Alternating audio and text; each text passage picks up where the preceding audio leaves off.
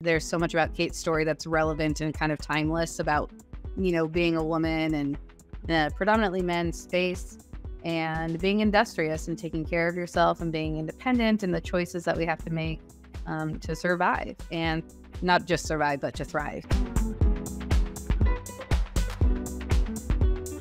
Welcome to the Whiskey Lifestyle Women in Whiskey series. I am your host, Rashawn Hall. Thank you guys for tuning in. This episode, we have a really interesting guest who is going to talk to us about a new-ish brand, been around for a year or two. Hopefully, I did not get that incorrect. So let's welcome in the CEO of Big Nose Kate Whiskey, Melissa Heim. Mel, thank you for joining us this week. Thanks for having me. Let's start at the beginning. Who is Big Nose Kate, and why are people so mean to her? Why are people what? So mean to her. So They call her Big Nose Kate. People are cruel. Big Nose Kate is a real person, and most know Kate as Doc Holliday's girlfriend, and most people do know Doc Holliday. And I, being really drawn to great stories, and I was an English major, I actually read a book called According to Kate, and it's as close to a biopic as you can get. She didn't give many interviews. And I learned about this person's story. And I'd actually never even connected the dots that Kate was Doc Holliday's girlfriend. And then I went back and watched Tombstone and was like, right, there she is. But what I discovered was this really rich, beautiful, complicated, full of tension story of this real human who, romped around the Wild West during the same times as all these very famous and infamous cowboys. And I was pretty disappointed, though not shocked, to discover that her story had sort of been scrubbed out of history, namely because Wyatt Earp did not care for her. And so she was sort of reduced down to this very singular being. And, when I read the book, I was obsessed. There's so much about Kate's story that's relevant and kind of timeless about, being a woman and predominantly men's space and being industrious and taking care of yourself and being independent and the choices that we have to make to survive, and not just survive, but to thrive. So Kate was a Hungarian immigrant, born Maria Magdalena Isabella Horny. And when she came to the States, she was orphaned within the first 2 years when her parents passed away. So how do we have this very affluent European child, in a very short amount of time end up rubbing, bucking horns and rubbing elbows with some of the wildest men in American history. And that was just too good of a story to pass up. And my partners and I knew we had to tell this story. And I thought I was going to be a writer when I was going to school, but I didn't have the discipline to write. So my medium is making whiskey. And so from this story, that was the catalyst for us to come together and build this brand and build this liquid around this person. Okay. Awesome. Well, as a former writer, you dodged a bullet. And you're still telling stories through your liquid. Yes. So tell us a little bit about the Big Nose Kate whiskey brand. It is an American whiskey. Tell us a little bit more about kind of what the ethos of the spirit itself is. Sure. The spirit's quite unconventional, and that's intentional, because Kate was quite unconventional, pardon me. So there's also a lot of tension in the whiskey. When designing, a liquid profile around someone's personality, it really allows me as a blender and distiller to flex some of my creative muscle. And I really wanted to bring the art of blending forward, because in the 16 years I've been making spirits, the first third was really focused on the art and science of distillation. And then, the latter half of my career has been really focused around blending. And I've been blending whiskey for a long time. So, it really was like, what isn't this whiskey? And so when I started, again, digging into Kate's story and trying to figure out what liquids to use, as this was going to be blended, so I'm sourcing whiskeys that are already finished, it became very clear what it wasn't, and this wasn't bourbon. And I think, in a sea of bourbon, it's really great to be different, and Kate's different. So again, just kind of taking these small little nuances and building The liquid story was very fun. So what came of that was a very unconventional blend of American single malt whiskey and rye whiskey.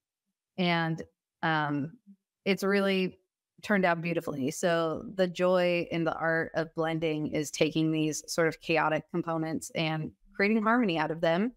And I'm really pleased with what we did because on a very generic baseline, if we were, to describe Kate in a couple of adjectives, like, yeah, spicy, rowdy, sort of in your face would be a good descriptor.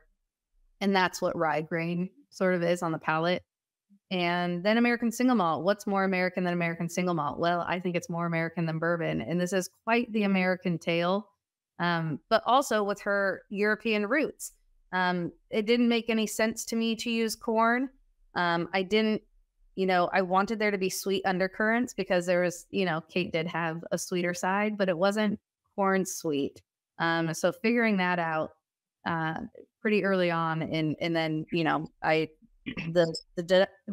pardon me, reel back. The deduction from all of these pieces is how we developed the blend of 53% rye and 47% American single malt. And it's interesting you said your 16-year career. So you're based in Portland, Oregon. You've been distilling and blending for 16 years west of the Mississippi, which even east of Mississippi, women distilling is not as prevalent as one might assume. But west, I would think is even less than. How did you, Mel, get into the space, and what kind of brought you to distilling and blending?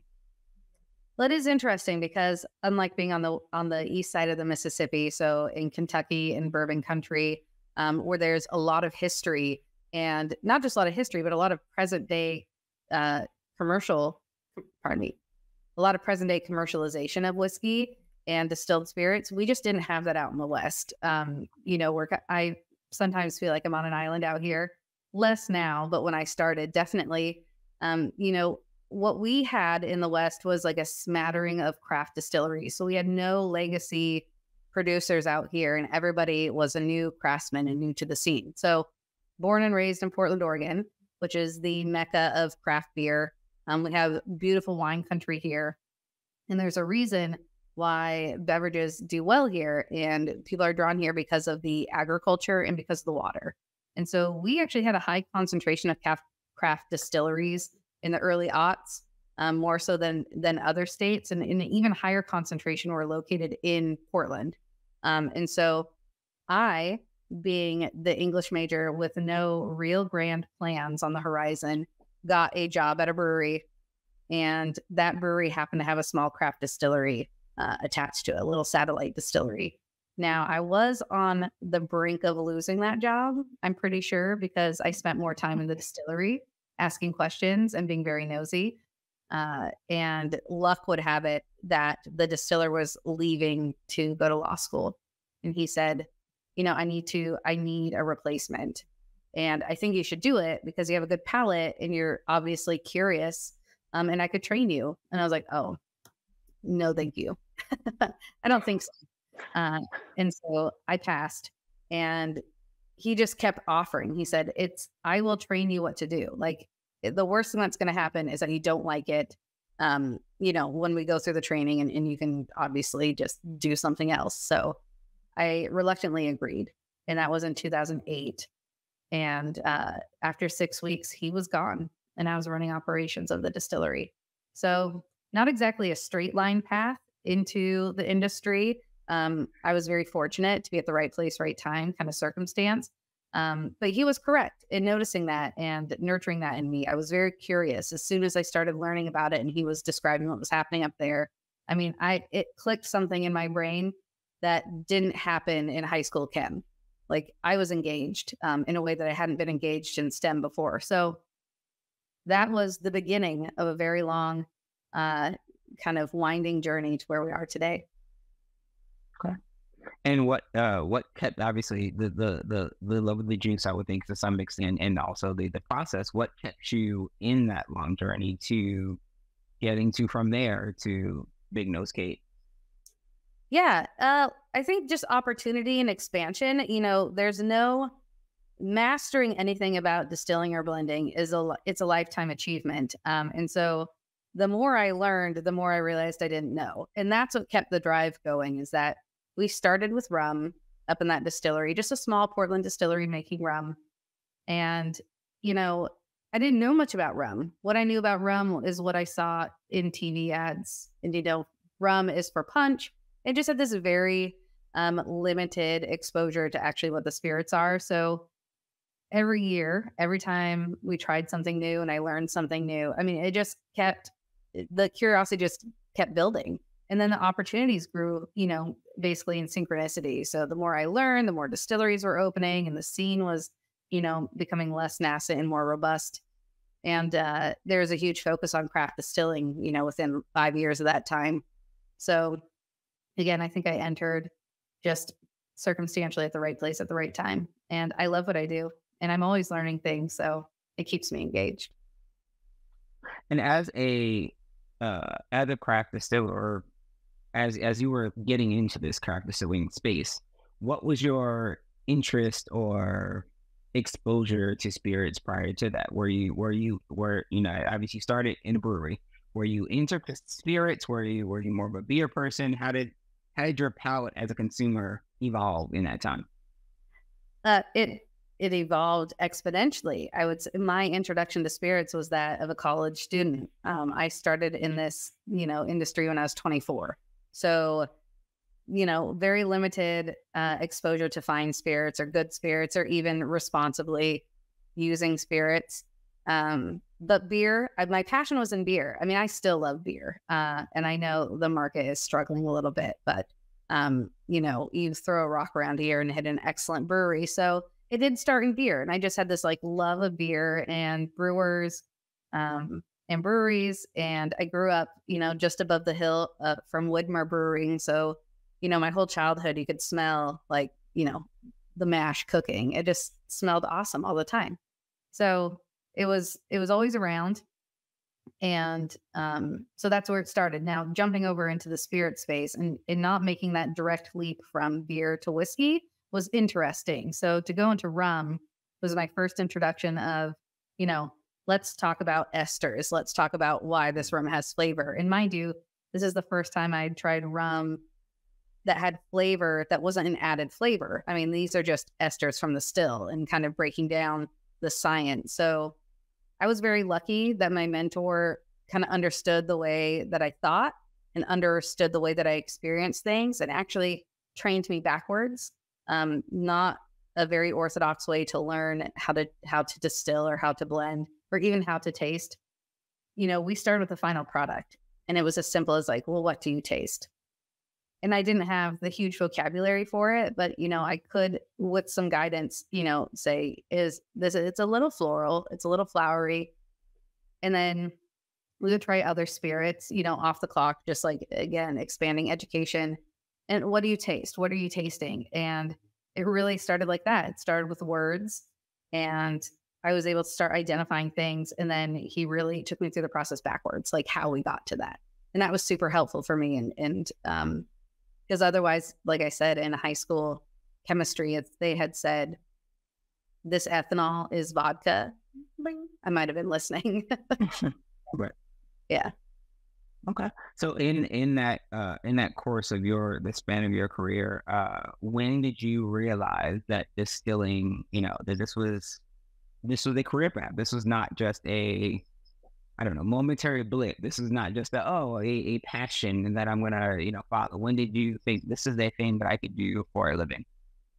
Yeah, I think, I was very unsure for a long time. There weren't a lot of distilleries, and what was around, typically the founder was the distiller. This is the craft space. So it was very undercapitalized. Most of these craft distillers, and, you couldn't just walk through the door and say, I want to distill or make your products. They're like, yeah, that's what we do. And so I knew that I had it good with the position that I had. But I did think it was a blip. The stress, I was stressed a lot, and it put a lot of pressure on myself, but there was some external pressure too, working for another business. And there were many times in my career where I didn't think I had the chops to do it. and took breaks, because I had to. And again, just for opportunity. So, it's been cyclical. Even during the pandemic, I lost my job of 8.5 years, and I didn't think that I would have to job search, which, nobody does. A lot of people were in the same position. External forces, and my hand was forced, and I said, do I want to continue? I'll likely have to relocate. Do I start my own business, or do I, it's a very niche thing to make spirits. And I was like, what other transferable skills do I have? Like, what are my soft skills? Do I have soft skills, or am I just good at making, spirits? And luckily I didn't have to, ruminate on that too long. When I was contacted by my now partners who were looking for a partner to start a distillery. So as luck would have it, I was lured back in. So tell me a little bit about that. So that's interesting. I did not know that this came as a result of people reaching out to you. Tell me a little bit about that initial outreach and how you all got from that initial conversation to Big Nose Kate. Yeah. So I have two other founders, and these guys are awesome. And we were all in the exact same position in our lives. So for instance, my partner, Kevin Burke, was the former global head of innovation at Beam Suntory. Not a small gig by any means, but his time had run its course there, and he was looking to do something interesting. And he had a friend named Paul Earle, who's our third partner, who's the professor of entrepreneurship and innovation at the Kellogg School of Business. Again, no small gig. And they are very progressive in the way they think about brands. And they had it in the back of their minds for a long time that, it's time to disrupt kind of this old boys club back bar. Mind you, they're not alone in this. Every woman in this field feels the same way. So I received an email from a colleague. You probably know her, Rebecca Harris from Catoctin Creek. And she said, I received this kind of short deck just explaining this very broad stroke business idea to create a whiskey of a female protagonist. This wasn't plugged in with details. And she goes, I've been sitting on it because I didn't know anyone who could credibly do it. But now that you are free and have no job of your own, why don't you take a look? And so because of my peers kind of stepping in and thinking of me, she shot that over. And I was like, well, that's interesting. The side asterisk here, a little postscript, is I had a newborn child at the same time as well.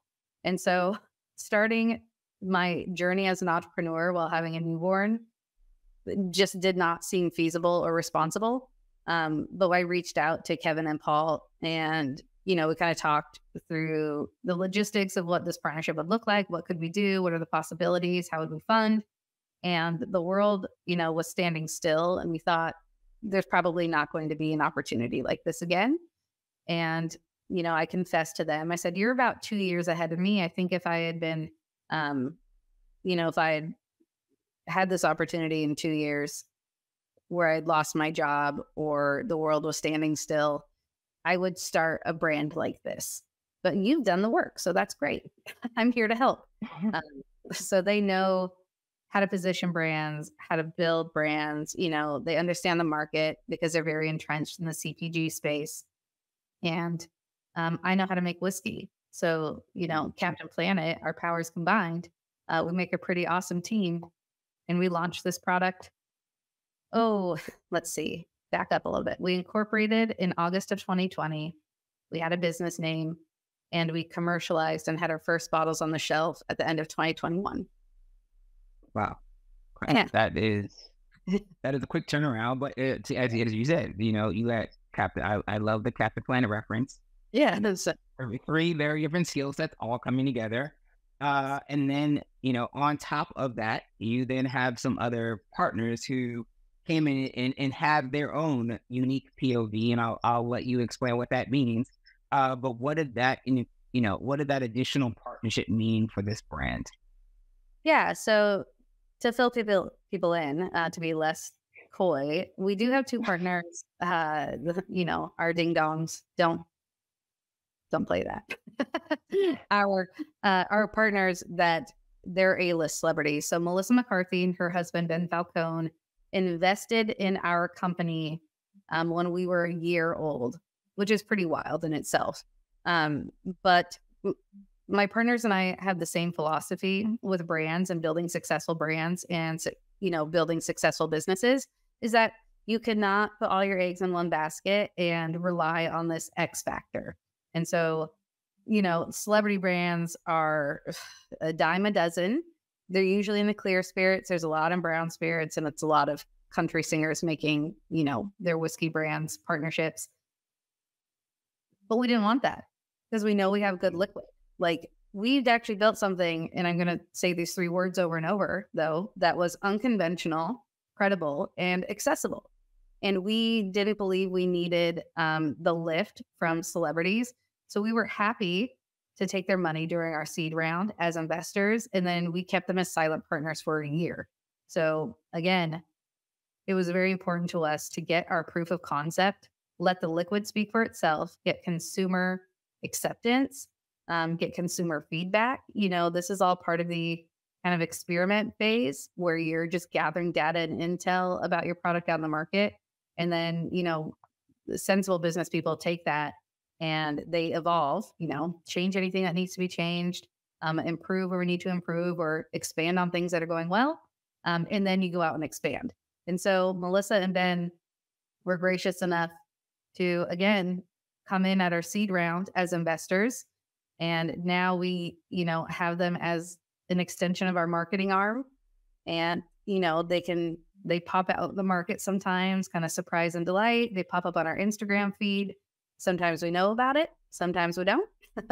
That's kind of what's cool about it, is that they're true partners. They just want to see us succeed. And this is not their brand. And we jokingly refer to them as the 7th most interesting thing about this product. Yeah, and they know their place. But it is. It's always nice to have access and just partners that believe in you. So again, just because the celebrities came in and invested in us, like we still have the option to say yes or no. But when it comes to partners, I couldn't think of better partners. They're authentic, they're hilarious, they wear their hearts on their sleeves. They represent who they truly are. So what you see is what you get with them. And I really like that. And there's a lot about Melissa's story and her industry that resonates with me and my history in this industry, like how long it takes to hit your stride, kind of coming in male dominated space. And we just click on a lot of levels. So we do have them kind of in our back pocket and leverage, their voices whenever we can, whenever it makes sense. But, so far we're just building this thing organically. No, and that's awesome. Given again the plethora of celebrity brands that are out there, that it's Big Nose Kate is still the focal point of this brand, which is amazing. So you mentioned being a mother, starting this brand at the same time, being a new mother. How do you achieve? And it's a question we've asked, and unfortunately, it's a question everyone should be asked, but more often than not, women are asked this. How do you achieve that balance? How do you figure out what is the work-life balance in an industry that is all, a lot of times bars, nightlife, etc. How do you achieve that balance for yourself? Yeah, it's tricky. And I would say balance isn't necessarily like a 50-50. Like sometimes it's 70-30, but then, I need to make sure that in the near future, it's 30-70, it goes the other way. And so for me, I've been lucky. I have, it's partnership in my relationship with my wife. And that's how we get things done. I mean, there's no like, I work 8 hours and I'm with my kids 8 hours. Everything I do is for them. Now I have 2. I don't know what I was thinking. Why not? But 1, 2, who cares at this point? So it's a joke. But yeah, sometimes the work is very demanding and it's just about communication for us. And I'll have to, spend more focus on work. I just got home yesterday from being on the road for 6 days. And, that was hard on me. It was hard on the kids. We're FaceTiming and just checking in, throughout the day and we miss each other. And, I'm like, oh, my wife's like dealing with 2 little kids under 4. But then when I come back, I make a very conscious choice to put them first again. And so, yeah, it's never striking that perfect balance, but it is maintaining the balance over, the course of a long period of time. Yeah, it did make things tricky at the beginning. Okay. I don't have kids and I am a man, so I won't say I totally I see. I have no additional thoughts. I'm sure. But thank you for asking. Yeah. Yeah, no, it ironically it is that thing. Right? It's funny. It's having all of my guy friends all have daughters, and then that's the thing with me was like, oh, as much as we're guys, like now, yes, that your purview pivots, and I was raised by women, so yeah, I am often thinking about, oh, the world. Yes, obviously the world is conditioned to think in a certain way, but like, yeah, that why. And yes, to your point, why does everyone else have to have balance? Like, yeah, we all should have balance. We all should be able to turn it off and turn it on and be able to work and then be able to be partners and involved in our families' lives, etc. So to completely shift tack a little bit, we're gonna get we just have a couple of lighthearted questions to end the interview. My first question is, what do you think Kate would think of the whiskey? I think Kate would think it was awesome. Kind about it. Yeah. No, we do think about that. Again, like the number one word, if I had a whiteboard, if we all shared an office, which we don't, my computer, it would say intention. What we do is intentional. And so I would hope that she would see the amount of effort that went into this and appreciate that so much passion and love and work was poured into her and telling her story and getting the liquid right, as much as we can. I mean, mind you, the whiskey that she drank in Tombstone was swill. So hopefully she thinks this is an upgrade. But no, we do think that. I think she would think it was awesome because, she knew what her worth was. And a little side note about that, the reason there's no books about Kate or movie series or anything like that is she refused to sell her story. She gave one interview in her whole life in the 1930s. So she's in her 80s at this point. And, as soon as people came to get her story, they started asking about Doc. Everybody just wanted to get closer to Doc, and she would just shut them down and send them out and say, get out. Like, I'll tell you my story. And no one ever offered to hear her story. So I would like to think that she would be happy about this. Okay. And then I guess lastly, since I was going to ask a different question, I'm going to pivot. Since you said that, and having Hollywood connections, is there a world in which Big Nose Kate ever gets her big screen, silver screen debut, and people truly get to know her story? Or is that a thought, a hope, a wish? Not asking you to break any confidentiality, but just hold up an NDA. No, it's, we're just at the beginning. We're entering our 3rd year. So you were correct. We were 2 years old. We're just entering our 3rd year. This is hopefully just one way we can tell Kate's story. Again, through the liquid, having her become a cultural conversation piece, bringing her into the present. And the fact that the West is red hot right now. We see in a multi-medium expansion, entertainment, fashion, food, the West. Everybody wants to talk about the West. And so, I mean, I think there is a world now, how to capitalize that. We're still running this business like entrepreneurs where we fundraise and we sell product. And so that's our AR and AP cycle. The dream for me is as simple as Kate becoming one of the guys. I mean, I hate kind of saying that, but if I look at a back bar, I just want it to be like Jack, Jim, Johnny, Kate. That's it. That's just the lineup. Jack, Jim, Johnny, Kate. If you're going to have your standards, those should be the standards. And so I do think there's a world. There's definitely a world. There's so much time. We are building something valuable with the product and with her story. So hopefully there is a world where, again, the story grows and takes on a new life form. Well, Melissa, thank you so much for sharing your story and Kate's story. And thank you to Kate. This is an amazing story, and I think this is hopefully this is just part of getting that, getting her story and your story out there. So thank you so much, and cheers. Yeah. Cheers, Sean. Thanks.